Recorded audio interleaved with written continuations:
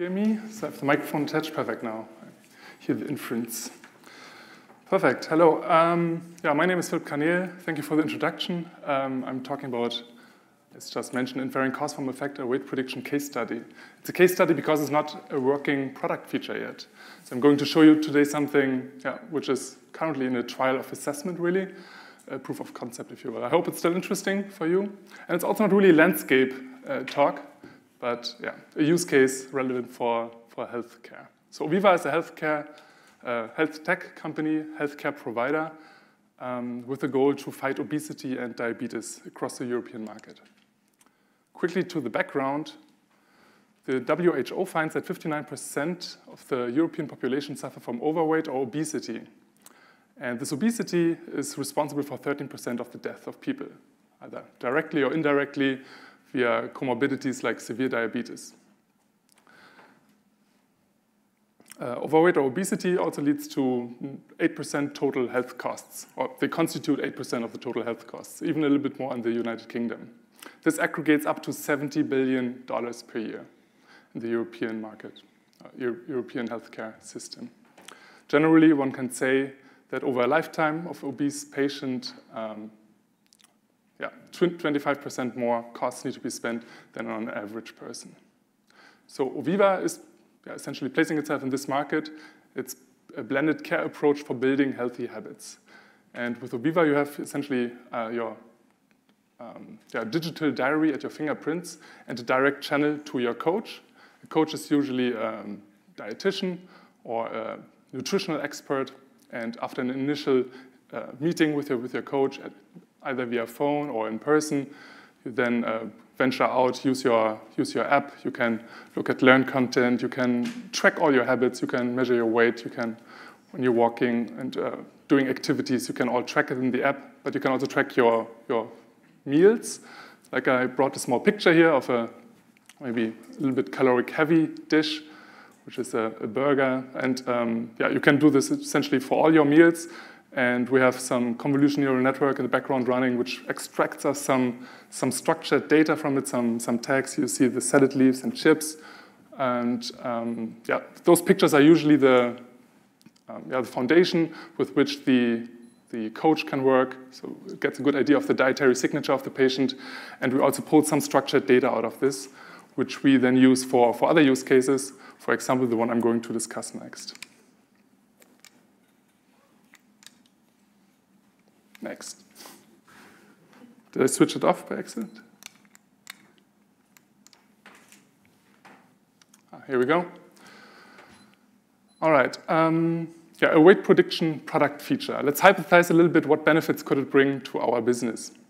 Firstly, it would facilitate coaching by automatically generating dietary recommendations tailored to our users. But it might also be helpful to point towards patients who struggle more than others. Those, making it possible for the coaches to better scope their work time. It would drive engagement by disclosing what meals and activities merit towards a weight goal. And what I have in mind is a fully interpretable and causal model, essentially, so that as a user, you would really see how your habits relate to your weight journey. This also closes a very important feedback loop, lifting the app from a solely digital diary to essentially a self-hacking tool. Hopefully, it would fight churn even by exposing potential future reward, which is the weight loss in our business. And the underlying statement is essentially that behavioral realignment is challenging immediately, but rewarding only in the long run. So you can imagine when you start your weight journey, your diet, you have to, you cannot eat all the things that you want to eat, or need to eat less. And it's really tough on most of our patients. And then after 1 week, you step on the scale, and the result is actually marginal.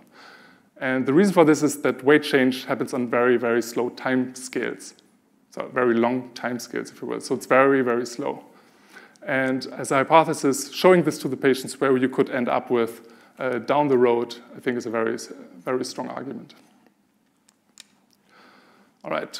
So we don't want to build only a predictive model. We want to actually be able to derive interventions from our model. And for this, observing data is usually not enough.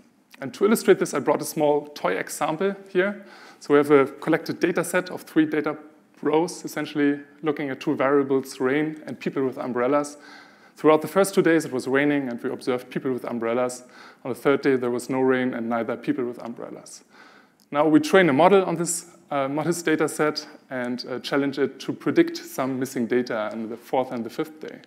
So on the fourth day, we have no rain. The model correctly infers there's no people with umbrellas. On the fifth day, there were people with umbrellas, and there was also rain. Correct. So now we change the connotation slightly of the data that we provide. We say on the sixth day, we'll make it stop raining. So really interact with the environment actively. And on the seventh day, we actually force people to carry umbrellas around by, I don't know, giving them some incentives to do so. And we, again, task the model with the inference task. And on the sixth day, it does right so. People will not carry umbrellas if we make it stop rain. But on the seventh day, when we force people to carry umbrellas, the predictive model would say yes.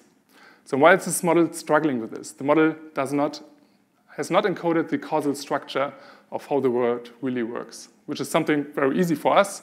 The model cannot simply learn it by observing data. So each one of us in our heads, essentially, we have this causal representation that rain causes people to carry umbrellas around. And yeah, those graphs are essentially called directed acyclic graphs. And essentially, the strongest argument is the missing arrows. And there's no arrow from umbrellas into rain, which always indicates conditional independence. So essentially, the probability of raining when you force people to carry umbrellas just collapses back down the probability of raining. So at best, the model would look at its data, at the baseline. It observed 2 out of 3 days it was raining, so it should maybe provide here 2/3, because it's independent of whether people carry umbrellas or not. So what is the causal mechanism for weight change? And by experience and from research, we know that it's actually the caloric intake rate. Not only caloric intake, but also caloric expenditure, but just leave it for simplicity at the caloric intake rate. Those two variables, so caloric intake rate causes our weight to change. And those two variables, unfortunately, are not freely accessible. So they are unobserved, highlighted by the dashed line. What we do observe, however, through our app are app meal logs and app body weight measurements that the user can put into the app. But all measurements, unfortunately, suffer from random and systematic bias. What we do know, however, what we do have is a rough idea of the data generating process. And always starts with the habits of a user. The habits of the user determine whether a user is willing to actually take a picture of his meal on the plate and whether he's willing to step on the scale and type it into the app. But it also determines what comes on the table, so the dietary profile, which in turn also affects the picture that you get and the labels that we generate throughout the app. The dietary profile determines directly the caloric intake rate that the user is taking to himself or herself, which in turn affects the body weight, of which we just have a noisy proxy in the app due to some measurement error. All right, so as you see, there's no direct path from the app meal logs into the body weight, but we do have a correlation. App meal logs and body weight are correlated. However, they are confounded by habits. So users who are very, very engaged with the app, they usually log a lot, 3 times a day, 5 times a day even, and they're also very adherent to the treatment, so they tend to perform much better throughout the treatment. So in terms of weight goal. And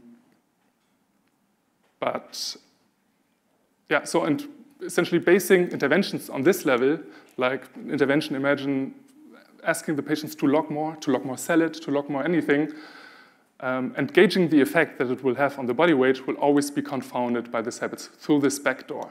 So if we want to formulate interventions, they should always be directly on the caloric intake rate. And this is what we try to do moving forward. We are going to model the caloric intake rate and inform it by the app meal logs, thus closing the backdoor through the habits. All right. For this, we employed 2 layers, essentially. We have a latent model, modeling those 2 variables that we do not observe. And for this, we have, at its core, the energy balance equation, which is a well-founded equation in physiological science of how the human weight changes. So we have the time derivative of the weight over time, which essentially is equal to the difference between the intake rate, which is informed by the meal logs that we have, minus some expenditure rate, which itself is linear in weight. So if you can imagine climbing stairs, your body metabolism, keeping your body temperature at 37 degrees Celsius, all scales linear with body weight. So we have essentially an expenditure density multiplied by the weight. And the expenditure density essentially listens to, or is informed by the activity that the user also logs into the app. If integrate and expenditure density are both constant, then the weight trajectory assumes always an exponential towards some steady state. We will see about this on the next slide, I think. All right, and then on top we have an observational model, because we're observing the body weight measurements, but they are usually a noisy estimate of your true weight. So we have some measurement error, which we model as some normal with zero mean and some standard deviation sigma. Causes for this are essentially rounding errors, the finite resolution of the scale, wrong reading, varying clothes, or drinking, eating, toilet, going onto the toilet just before the measurement. All those things that do not have a physiological effect of your real weight, essentially.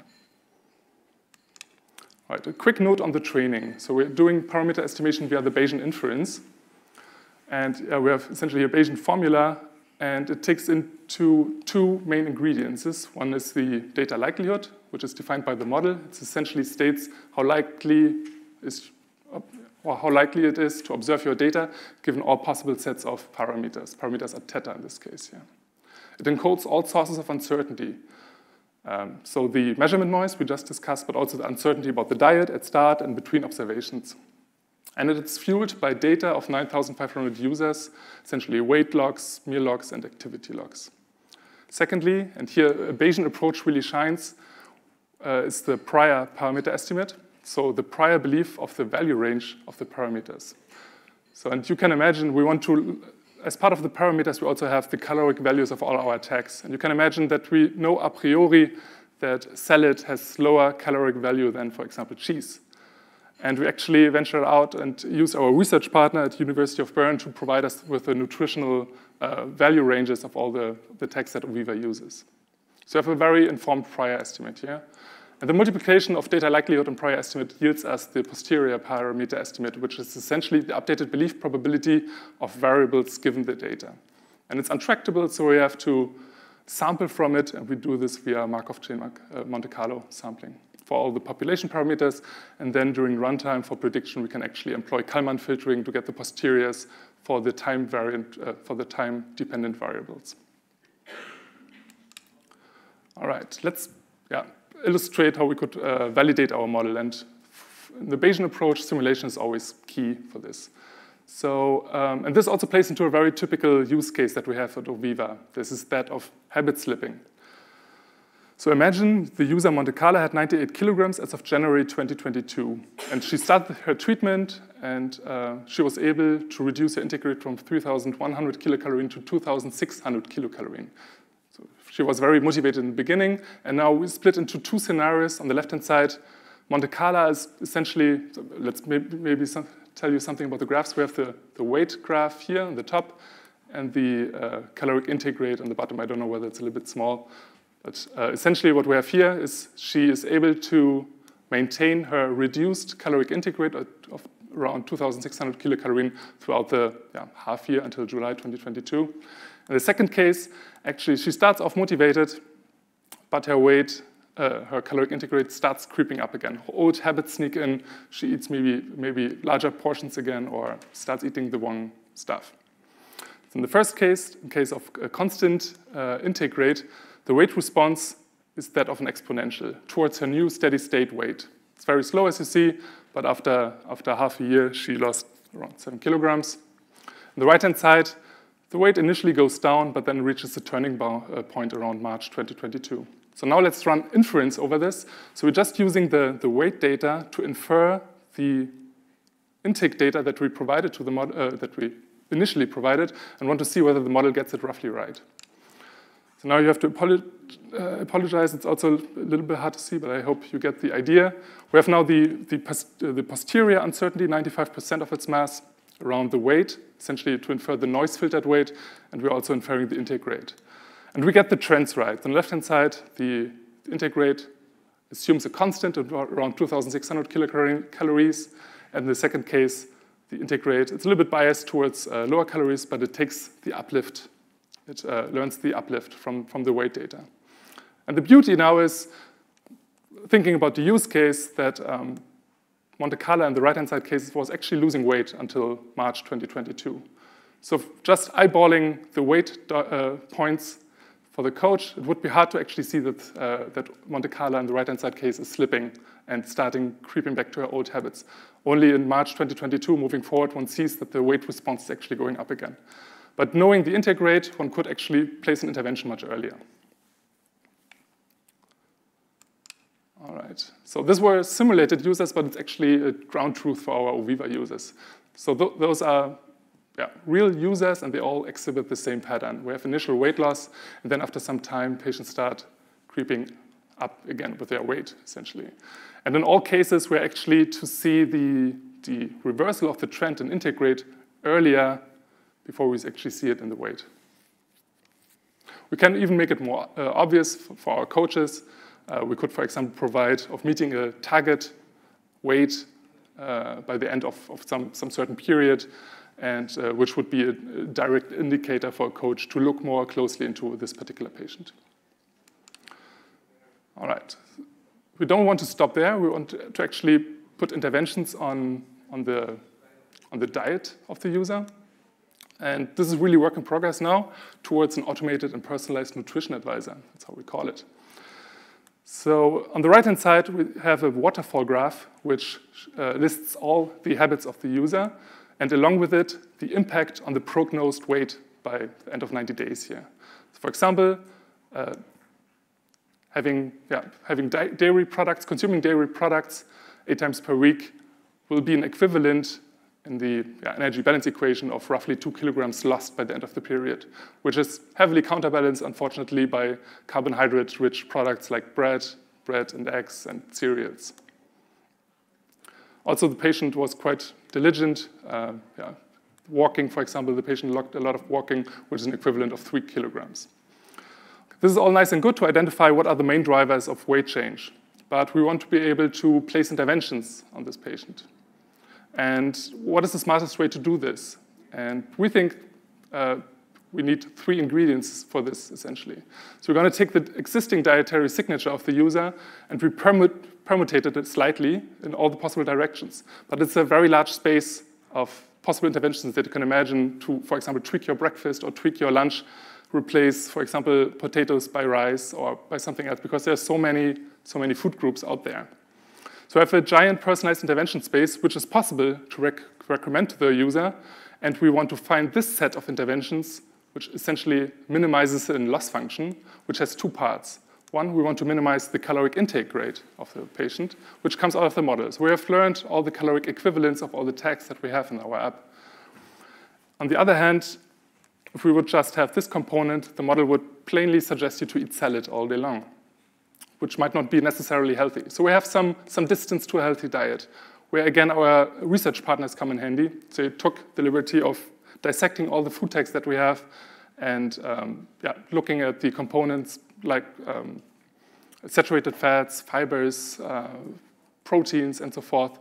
And they also determine, okay, what are certain thresholds that must be met in order to stay healthy.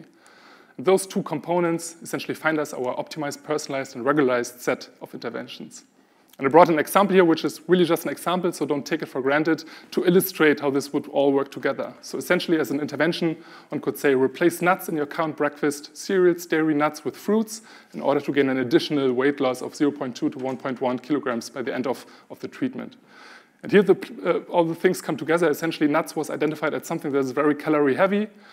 Your current breakfast is your current signature, which we just want to slightly tweak, not suggest something entirely new, cereals, dairy, and nuts with fruits. Because, for example, in the distance to a healthy diet, it was penalized that this user has not eaten enough fibers. And fruits are also caloric quite low. And we can, since we have a causal, fully interpretable model, we can say, okay, what is the equivalent, what is the efficacy of this intervention down the road? All right, and here, I'm already at my end. I hope I hit the 20-minute mark, roughly.